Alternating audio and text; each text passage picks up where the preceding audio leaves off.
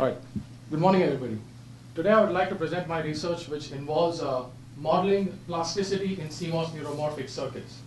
So before I explain what plasticity is, let me give a brief overview of what my research is all about. We take biological neurons and surrounding cells, and we identify key computational elements, which commonly we know are synapses, which are combination points where neurons connect with each other, which are believed to be locations where memory is stored and a lot of computation takes place. Then there are other parts of the neuron, for example, the axon hillock, which is believed to provide the spiking properties, that neurons spike to communicate with each other. So different spiking properties are believed to be the source of communication information in biological neurons. So what we do is, we study the biological properties. These are not mathematical neural networks, these are biomimetic networks.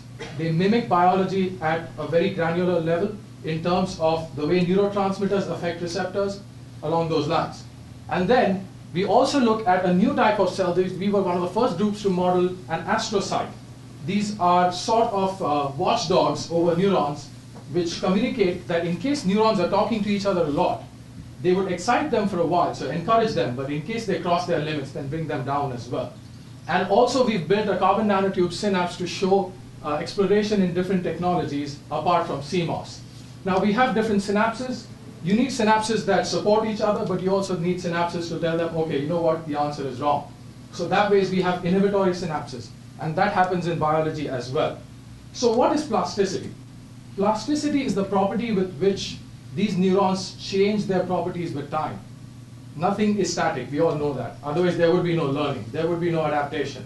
So all these pieces that we have here in our library, they need to be tunable. We should be able to tune them autonomously and with external control. Hence, my thesis explores that in these circuits, if we place transistors at the right spots, then we have tunable knobs across the gates of those transistors where we can vary key properties. For example, for tunability, we have spike timing dependent plasticity. That is, if one neuron helps another neuron fire, their bond gets strengthened.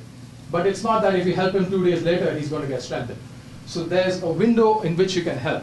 And in my circuits, you can actually vary that window. Hence, that's the first aspect of plasticity there. Second, we have varied the tunability of our the axon hillock, whereas we can vary the spiking frequency as shown, but also I can vary the number of spikes. Thalamic neurons in the brain, when they do not have an input for a long time, they fire with a very small frequency. But the minute they receive an input, everything wakes up. That's how they draw attention in your brain. Everything needs to start firing, so that's bursting. And also, a part of this, building this library is they should be plug and play. If you need to build a new neuron, that doesn't mean you go back to the drawing board always.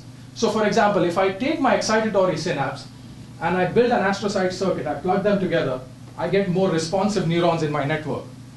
If I take my excitatory synapse and plug in an STDP circuit, I get neurons with memory. So the library has to be plug and play. That's another aspect of my research. So the question is, why do all of this? We would want to make more intelligent prosthetic devices.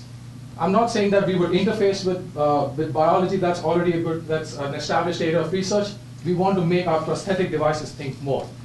We want to combine the power of analog circuits with mainstream computer processors. We have a patent pending on how we can do branch prediction using some of our learning concepts that we have. And with this library as I defined, we could probably build CAD tools for neuromorphic networks when this field matures a little more. Thank you.